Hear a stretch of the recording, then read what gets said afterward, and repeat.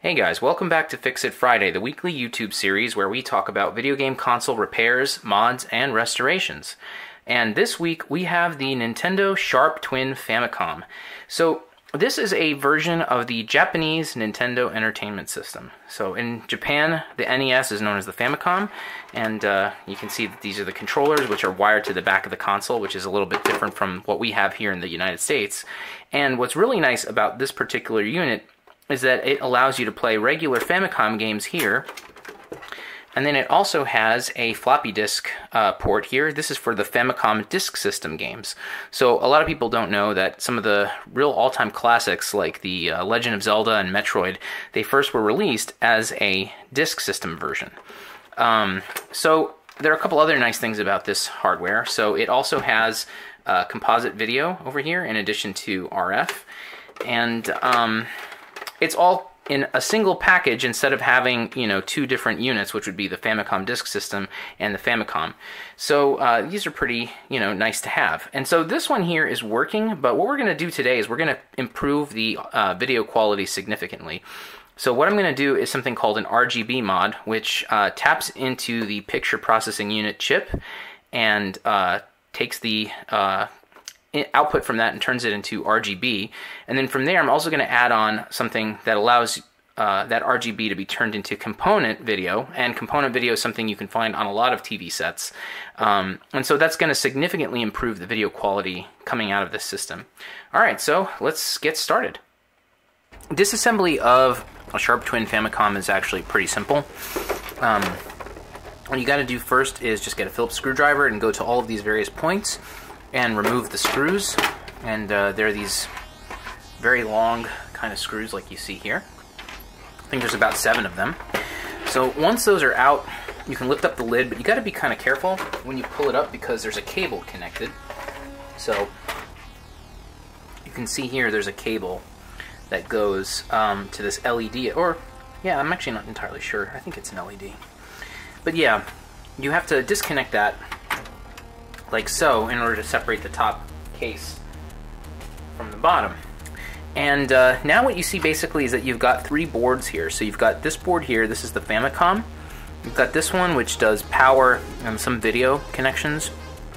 And then you've got the Famicom Disk System. And I actually had already fixed this a while ago, so this is a totally working unit now. Alright, so basically from here what you need to do is just disconnect all the various cables. We're going to take out this board, and we're going to be working with this for most of the rest of the time here.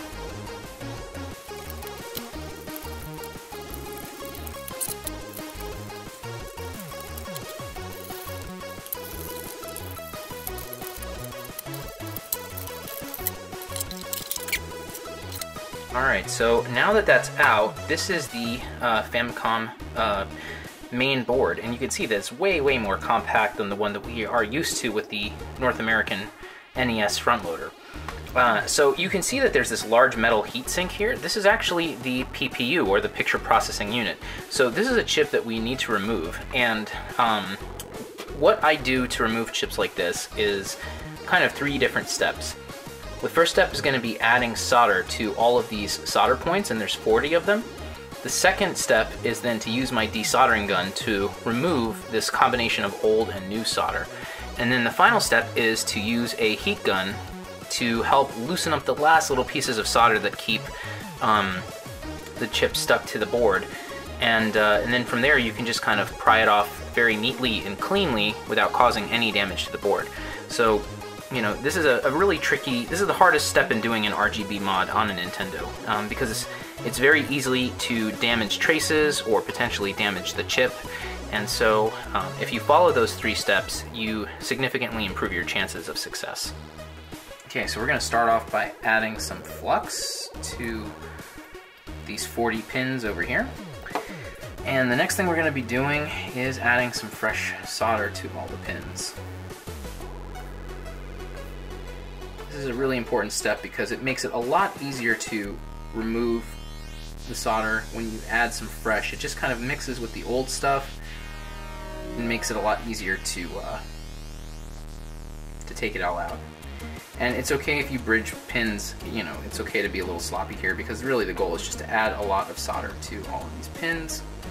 And then we're going to come back with the desoldering gun, and we're going to try to clear out all of this stuff if we can. Okay, so now we're going to come in with the soldering gun, desoldering gun, and try to get everything out. So what I do is I bring it down, I kind of circle it a little bit, and get it all out.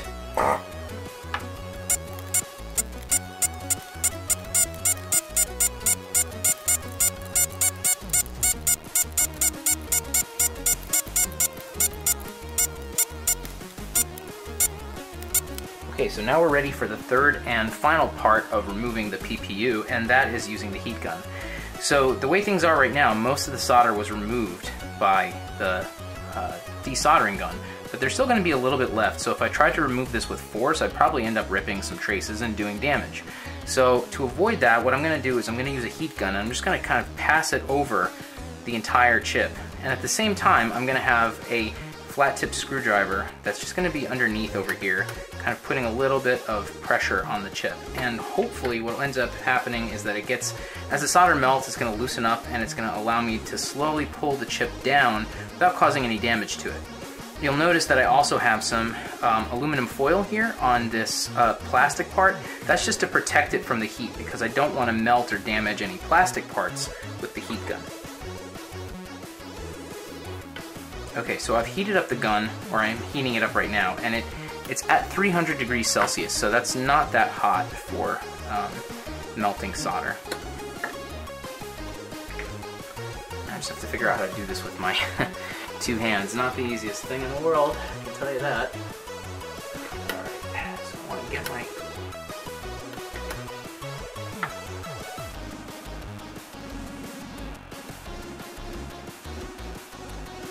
See, I just kind of go around it in circles.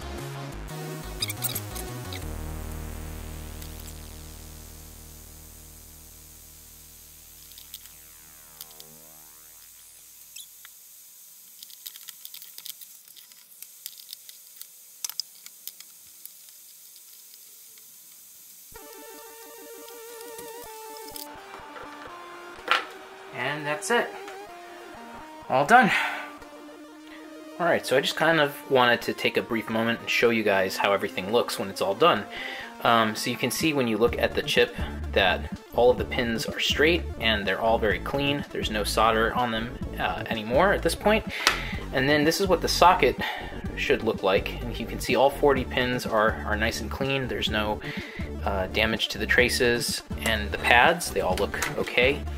And then if you flip it over, this is the other side, and you can see that the exact same thing has happened on the other side. So, you know, at the end, you should really try to see something like this, and just inspect your work, and then clean everything up with some alcohol if you need to. Alright, so now we're going to go ahead and start soldering everything together and assembling the actual RGB kit. So what's interesting about doing this on a Sharp Twin Famicom is that you actually create the mod board and connect it up on the underside of the motherboard. So we're going to start with the socket here, and I'm going to just flip it over, and we're going to solder it in place from the top instead of from the bottom, which is how you normally do things.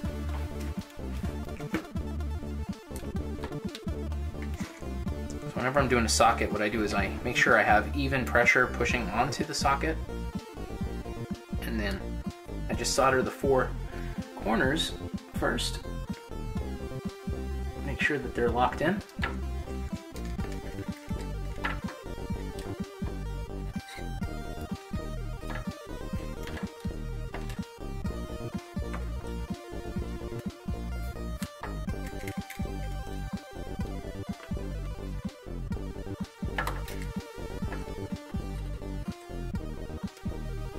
Okay. So now all the 4 corners are locked in, and I want to just flip it over again and just make sure that, yeah, everything looks like it's nice and level. And yeah, now I'm going to go ahead and proceed and solder the remaining 30 some odd pins.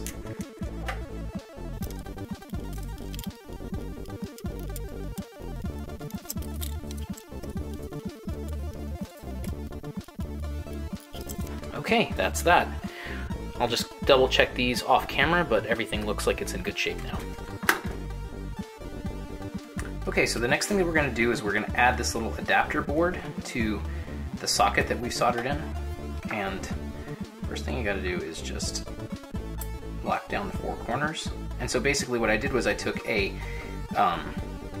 double-sided row of connectors that comes with the kit and inserted it into that socket that was on the motherboard. And then from there we're just going to lock it down in these four corners. Okay, so that's looking straight. So now that that's done and I don't have to hold anything down anymore, I'm just going to go along the row and solder all the remaining connections.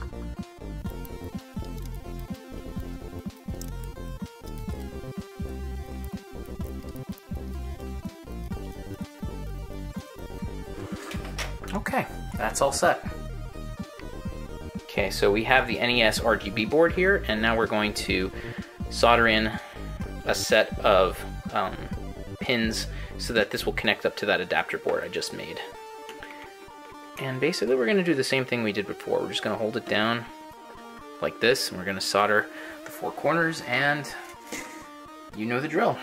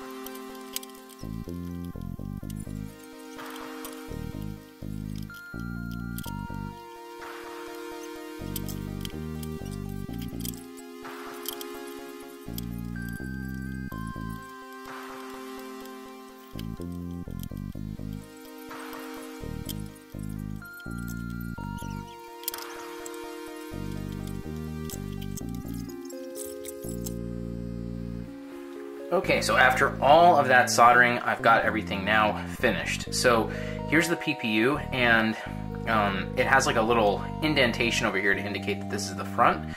And normally you don't have this heatsink if you're talking about another type of Nintendo, but in this case for this Sharp, it has this heatsink. So I've installed that, I've soldered the adapter board to it, and all of the various sockets. So we're almost done here. I also have this component video adapter board too. So the last thing that we need to do is we need to solder two jumpers. There's this J3 jumper, this is for power, and then hidden underneath here there's a J5 jumper, and that's for NTSC instead of PAL. So if it's NTSC Japan or North America, you've got to solder that. So I'm going to try my best to do that one. It's a little bit difficult because it's underneath, and I should have really done it beforehand, but I didn't realize exactly where it was located. But you know, soldering a jumper is normally not that tough. You just kind of put a big blob of solder on the 2 points and fuse them together. So that one's done. Now let me see if I can sneak my iron underneath and get this guy done too, hopefully.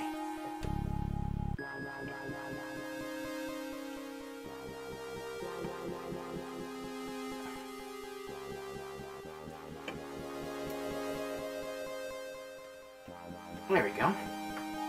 Nice big blob. Now, of course, you guys can't see that here, but I can see that looking at an angle. Alright, so yeah, the whole board is finished, and now basically the final step is going to be to make all the various connections here and here to the sockets. Alright, so I have completed all of the wiring, and I kind of just want to show you guys what I did here. So this jack here is for component video, so it basically has 4 different connections that it makes, and you basically use one of these jacks here. So it goes in, and then you get Y, PB, and PR for component video. And so I labeled those with the matching colored wires, and basically you get PB and PR and ground up here, and then Y, which is also known as Luma, is coming from over here on the board where it says Y. So that's the video. For the audio, what I did was I took audio from pins 1 and 2 of the CPU, and I brought them in to these ports here, these little pads for A and B, and then this output pad, which is right up here, is audio out. So that's this brown wire over here, and I have that going between both sides here so that you have dual mono coming out of two of those audio jacks. And then black here, that's ground. So basically that's all of the wiring.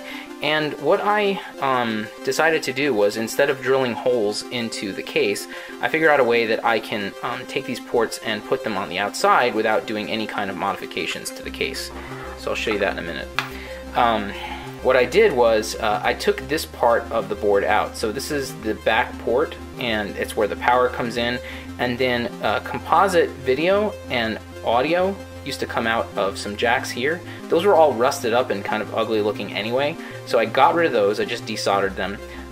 The original power jack was also very beaten up, so I soldered in a replacement as well. So what I'm going to do is I'm going to basically panel mount those two jacks onto the side of the plastic, and they'll fit right over here where the original composite video and audio jacks used to be. Alright, so now I'm going to go ahead and try to assemble everything, and let's see how this thing works. Alright, so I have assembled the Sharp Twin Famicom, and everything is looking pretty awesome now. So this is what component video looks like, and since I had the time, I also decided to make a few other modifications to this system as well, and I'll show you what I mean when we go to the back of this unit here. So you can see that there's actually a couple of different ports. This used to be the composite video and audio ports, and so that's what I'm using for component video and then component audio over here. But then there's also this 8-pin DIN connector over here, and what I decided to do was use that for both composite video and RGB. So this system has 3 different modes, and I'll show all of them to you, and you can take a look at how big of a change in quality there is between composite and component and RGB. Okay, so here we have composite video, and so you can see, you know, things are much blurrier and just generally messier. And then if I go ahead and just quickly switch over to component, you'll see that there is a very, very significant difference. So things are looking extremely sharp and crisp with component video. And there really isn't any kind of difference between RGB and component. Alright guys, so that's about enough for this particular mod. I think it's really outstanding, and it gives you the most you can possibly get out of a Sharp Twin Famicom. If you like this content, you know what to do. Hit a thumbs up, and definitely subscribe to the channel, because we'll continue to have more content like this every week. And thanks again for watching, and I'll see you guys again next time. Bye!